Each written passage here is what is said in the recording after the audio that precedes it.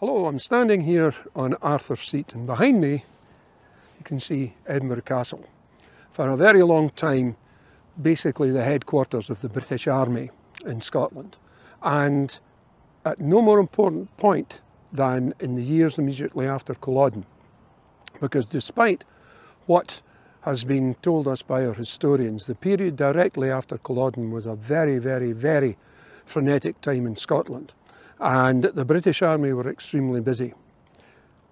Immediately after the battle, prisoners were murdered in cold blood, and the army fanned out across the Highlands, and under the direct orders of Cumberland, the Duke of Cumberland, the King's son, known still to many Scots as Butcher Cumberland, the army spread out across the whole of the Highlands, effectively indulging in what today we would call ethnic cleansing.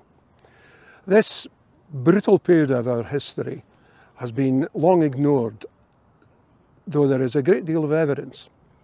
This evidence was created in the 2 decades following Culloden by Bishop Robert Forbes, and he collected a great deal of information about Bonnie Prince Charlie, but also about the activities of the British Army. But it tells you a great deal about Scottish history that none of his work was published until 1834, and the entire book wasn't published until very late in the 19th century, because the realities of what was going on were not fit for human consumption as far as the establishment in this country were concerned. And Edinburgh Castle was, as I say, that was the headquarters of the British Army. But it also has another role to play in understanding that period, because in the library in Edinburgh Castle, there is a document. And I came across this document almost 20 years ago, and it's called the Cantonment Registers of the British Army 1746 to 53.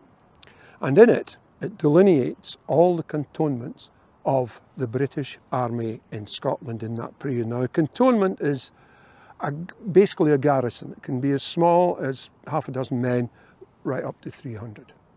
And there were hundreds of these across Scotland. And what this document, which has until recently never been published, what this document clearly shows is that Scotland was under virtually blanket military occupation for much of the decade following Culloden. And there is a great deal of supplementary information which has been hiding away in books. We have things like what they call situation reports, or sit-reps, from a great many of these small cantonments, many of which contain language referring to the local people, which can only be understood as racist. Now, when I discovered this document in the course of researching cattle raiding, believe it or not, in the period after Culloden, I went to every institution charged with dealing with Scottish history and asked for help to have it transcribed, because it's just a simple handwritten document. And one excuse or another came from them all, generally along the lines, oh, we don't have a budget for that. And I was telling a bunch of students on a course in the old Yes Hub, a course on Radical Scotland, about this document, and I brought the document in with me and I showed it to them. It's 300 pages long, and said I was having trouble transcribing it. So what did they do? They said, can we help? So what happened then was the Stennis Historical Society was formed, and the pages of the register were handed out, and people did a section each. And in a matter of a couple of months, we actually had a complete transcription of this document, and we could have it on computer for the first time. However, the brave souls of the Stennis Historical Society did not stop there, because several of them went out and found further information in museums, in places like Lewis and in Inverness, and further work was also done into the period in the National Library of Scotland here in Edinburgh. And the end result of this was that we located over 600 of these different cantonments.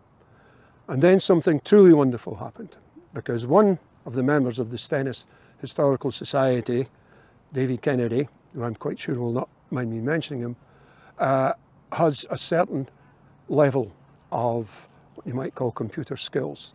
and he developed an interactive map. And that interactive map is now available online at Stennis Historical Society. And on it you can see all of the different kinds of cantonment registers, the periods that they were used, and of course the extent of them all 600 of them. And it is a wonderful document, and it is very illustrative of the biggest problem Scottish history has, which is that those charged with being in control of our history, the Scottish historians, have ignored this period. They've been happy to bow the knee to the British establishment and not talk about what actually happened in the 18th century. And it took a bunch of dedicated amateurs to actually bring this information out. And it is now available, and the period is now undergoing a major renovation. But there was one other thing came out in the course of doing the research into the cantonment registers and the period that we now call the occupation.